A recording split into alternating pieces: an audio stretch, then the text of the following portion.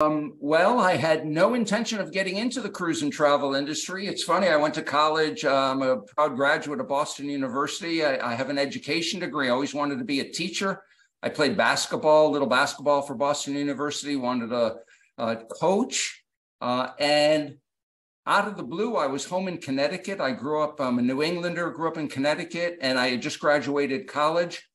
And the only reason I'm talking to you is because I took my dog for a walk. I grew up across the street from my high school. I took my dog for a walk at the high school, saw the principal of the high school 4 years after I had graduated. He said, "Paul, what are you doing?" I said, "Oh, just graduated." And he looked at me and said, "How'd you like to work on a cruise ship?"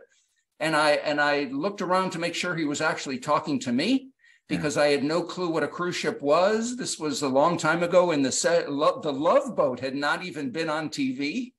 And so he knew somebody who knew somebody, and here I am. It was just fate that brought me here today. So I'm just very, very fortunate, very lucky to be where I am.